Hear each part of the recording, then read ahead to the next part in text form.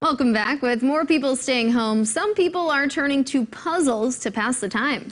And if you're looking for a bigger challenge than your standard puzzle, check out this red monster from Heinz ketchup. It's 570 pieces, all in the exact same shade of red. You know, I've been doing a lot of puzzles lately, but this is one I would definitely not do. I don't think I could do that one. That looks a little challenging. I think you can do it. I have faith in you. Might take quite a bit of time. Scott, how about you? Have you been doing any puzzles? My daughter actually is. Okay. She is doing a Star Wars puzzle of Finn. Nice. Well, maybe you can pick this one up for her when she's finished. No.